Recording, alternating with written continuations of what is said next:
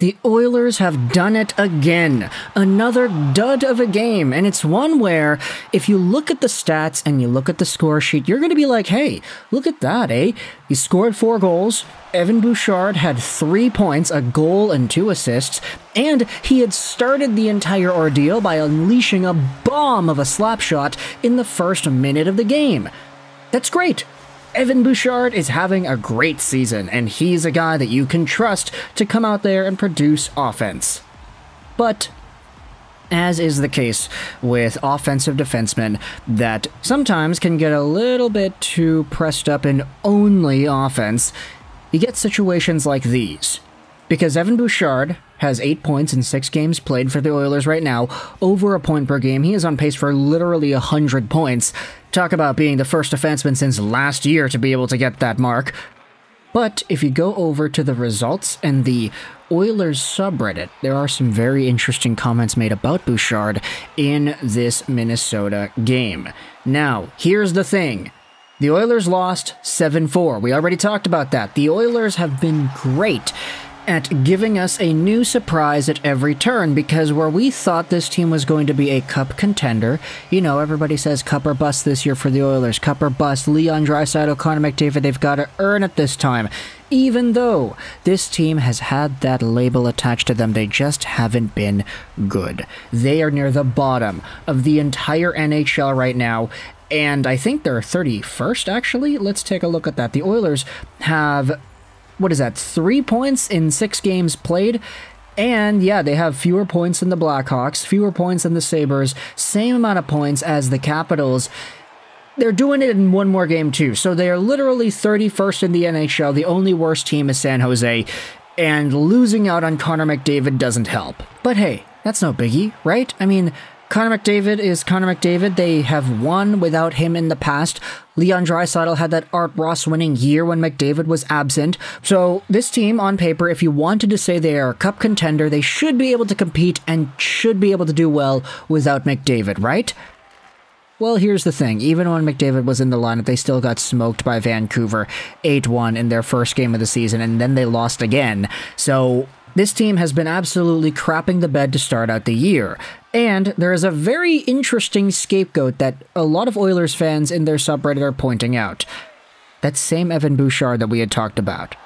Now here's the thing. He's an offensive defenseman who is producing points, and he's on pace for 109 points, which is awesome. But here are some of the comments made on the Oilers sub. Evan Bouchard is at fault for 4 goals tonight. Bro cannot play defense. He owes Campbell more than a few dinners. The reply here says, he lost us that game. We should trade him while he still has value. Anyone can be defense on our own power play. We literally don't need him. There's another reply that says his brain is so off when it comes to defense, it's scary.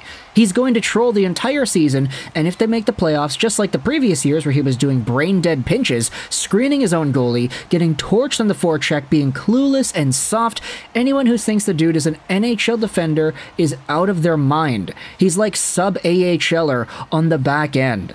And here's the thing with Evan Bouchard and the way he plays the game. This perspective is not really new. It's one that I actually brought up a few years ago in 2018 when the guy was draft eligible, and it's something that I sort of retconned a little bit. If you don't know, I'm a Canucks fan, and back in the 2018 draft, there was this idea going around saying that the Vancouver Canucks wanted to draft a right-handed defenseman, and the 2 that were available in that time frame were Evan Bouchard and Noah Dobson. 2 guys, CHL players, big dudes, and there were reports going around saying, hey, the Canucks could draft Dobson, the Canucks could draft Bouchard, and I personally was against it. I made multiple videos saying, hey, I want the Canucks to get Wahlstrom, I'd like the Canucks to get Quinn Hughes if he's available, if Boquist is there, get him, but not Bouchard. Particularly not Bouchard. Because in Bouchard's draft-eligible year, sure, the guy was able to produce offense like crazy. He could slow the game down in the offensive zone, he had a bomb of a slap shot, he could make plays, and he could get points. But the problem was everything outside the offensive zone Bouchard struggled at. He was slow, his defensive engagement, the back-checking was not there, in his own end he was lazy. These were things that I thought were so prevalent in Bouchard's game in 2018 that I did make a video saying, hey, here are my concerns with the guy. And back then, again, 2018, you know, everybody wants to be excited for prospects. Oilers fans want to defend their guy. It's understandable that in the comment section of these videos, y'all were kind of roasting me. Lego, what are you talking about? This guy's 18. Like, he's going to get better as his career goes on. Well, guess what? Bouchard is now 24 years old. And he's in a position where he is the top power play quarterback on an Edmonton Oilers squad that boasts the likes of Leon Draisaitl and Ryan Nugent-Hopkins and supposedly Connor McDavid. And Bouchard is doing the same thing. He's getting points. He is scoring goals, and he's making himself look very good on the score sheet. But when you watch the way the Minnesota Wild are able to get their 7 goals, Evan Bouchard is involved in so many of these plays, either by making a bad pinch or chasing the guy down in his own zone to an unreasonable extent, or he's blocking off his goalie or screening his own goalie.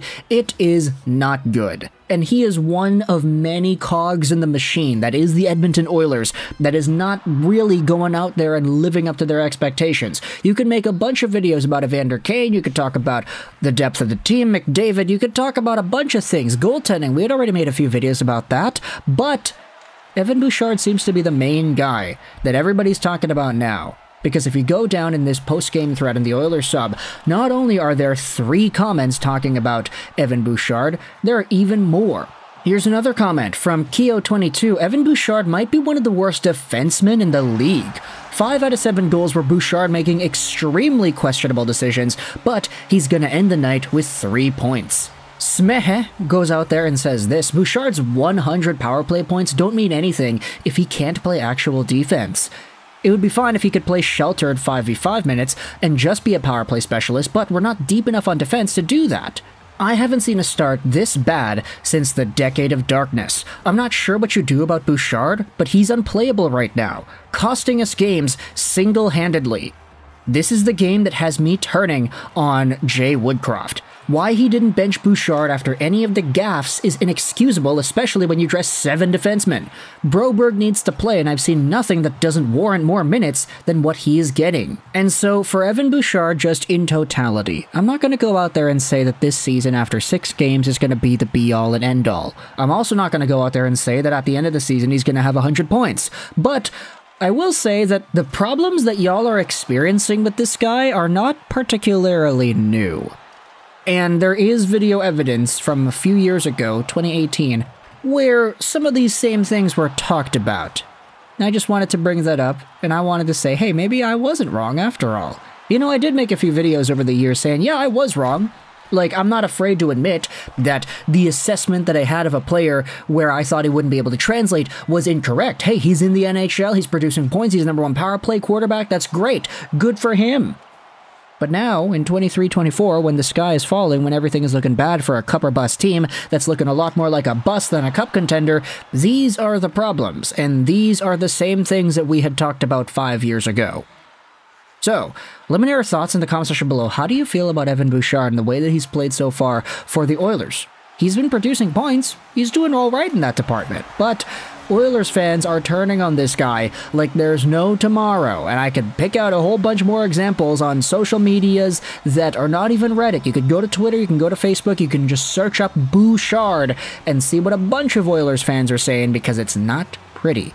Not really the expectation you would have seen out of a guy who's on pace for 100 points and who had 3 points in the game last night, but hey, fan sentiment seems to be through the roof on the negative side. So let me know your thoughts in the comment section below about Evan Bouchard. I hope you enjoyed this video, and bye.